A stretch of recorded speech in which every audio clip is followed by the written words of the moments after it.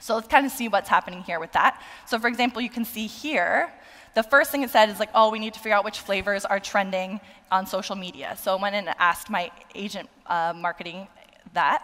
And you can see here it returned cucumber, apparently.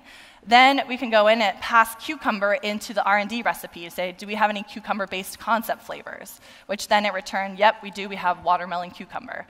And then it's going to call BizOps to see like what's the development timeline and so on and so forth. And so it's going to keep on asking this for several seconds.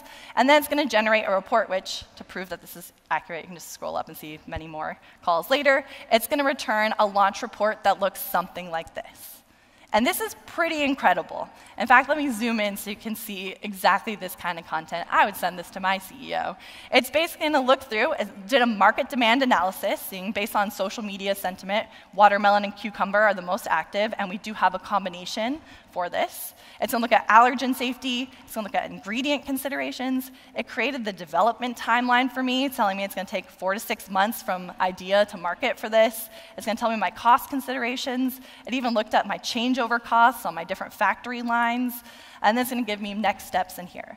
So this is something that now, in a couple seconds, I was able to generate a report that I can share to my CEO so that we can make complex, data-driven decisions.